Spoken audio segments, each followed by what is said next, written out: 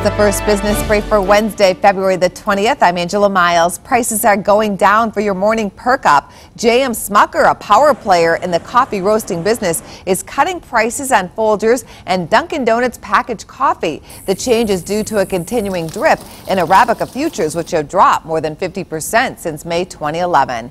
An iconic American brand is landing back in bankruptcy court. The RDA Holdings Company, which owns Reader's Digest, has filed for Chapter 11 bankruptcy for the second time in 3 years.